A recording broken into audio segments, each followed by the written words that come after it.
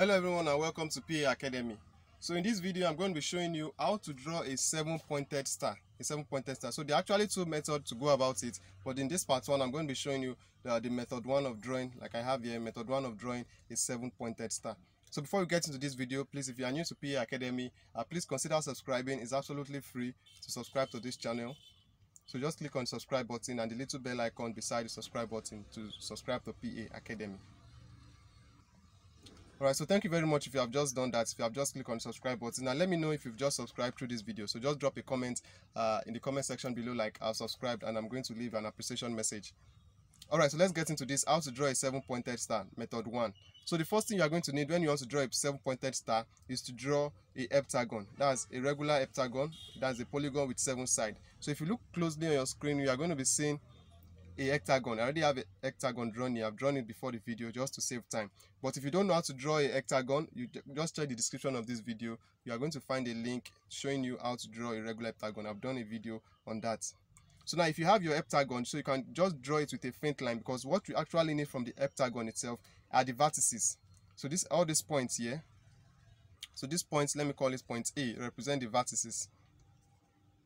This is B, so let me call this C. This is D, E, F, and then G. So these are the points that we actually need for us to draw our 7-pointed star. So now that we've identified those points, so starting from point A, so this is point A here. I hope you can see it. So this is point A. So from point A, in this method 1, we are going to be drawing a line from this vertex A straight to vertex C, skipping vertex B. So the concept behind this is you draw a line from one vertex, you skip the next one and draw a line to the one that follows it. So we are going to be having something like this. So from point A, we are going to be drawing a line. So that's going to be a bold line, that's an outline, from A straight to C, skipping B. So we've just skipped B.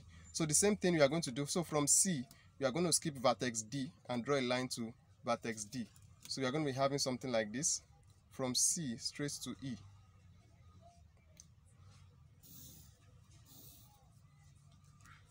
And then from E, skip that of F and go to G.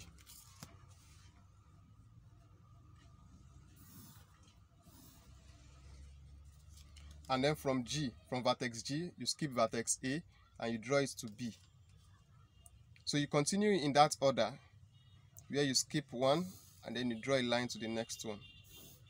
So you are going to be having something like this at this point. So now from vertex B, you skip vertex C and then you draw it down to D. So if you are already finding value in this video, please give it a thumbs up.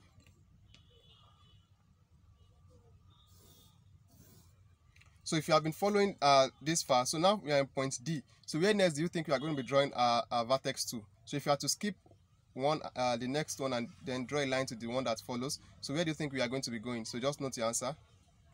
Alright.